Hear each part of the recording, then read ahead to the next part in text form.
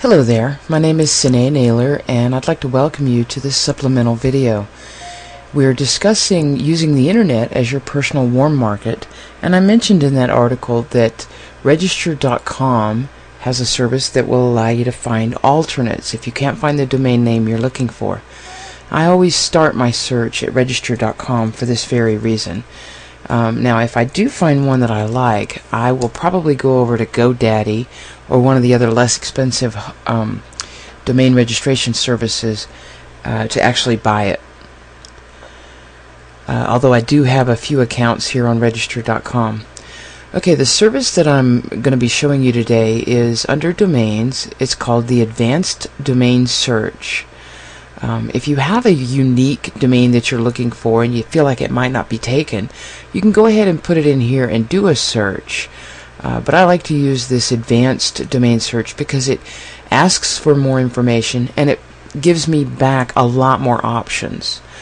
Okay, first thing they want to know is what website you'd like to have or what domain name you'd like to have. So I'm going to click in here and tell them I would like DIYleads.com. My first name, my last name, and my email address. Now I will tell you, again, this is experience speaking, if I don't want to use my name in the domain, I can also use these additional fields as other words that I might like to include in the website.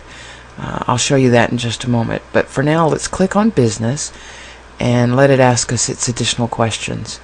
Okay, what's the name of my company?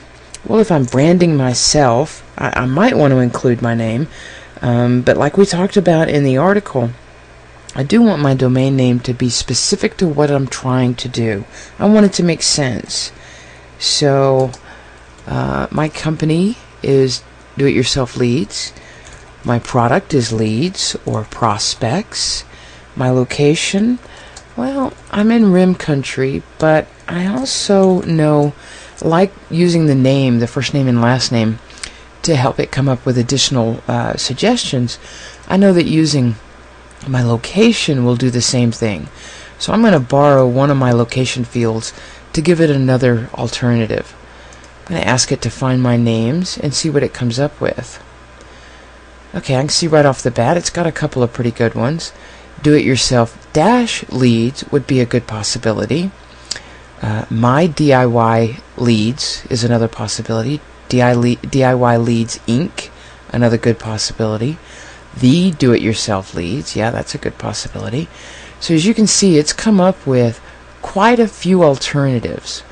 Now remember I told you earlier that I could choose to use my namespace, my first and last name, to give it alternatives. So I might even have been able to put prospects or lead gen or some other words that I've used my thesaurus to tell me might be good alternates, and it would try to incorporate them here in the list, as you can see, like it did with my name.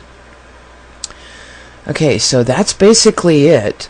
I mentioned also in the article that you might want to grab a thesaurus just to help you come up with alternatives, but register.com's advanced search goes a long way to giving you some ideas. And what I would do is write down those that appeal to you. Just jot them down on a piece of paper while you keep searching. When you have found 5 or 6 that you really like, test them. Ask your friends, ask your family, search on the net to see what other people are doing and is it similar, and are they successful.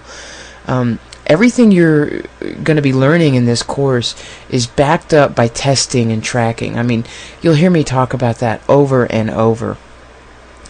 You may think something is going to be highly, wildly successful, only to have the marketplace tell you it was a total failure. So you can assume all you want, but if you test it and you track it, you'll have absolute proof positive what works and what doesn't. Okay, that concludes this short supplemental video. Check back in as we continue the series using the internet as your personal warm market. I look forward to hearing from you. Please feel free to leave me some feedback if you have any questions or want to know something that we're not covering. Okay, until then, this is Sine Naylor signing off.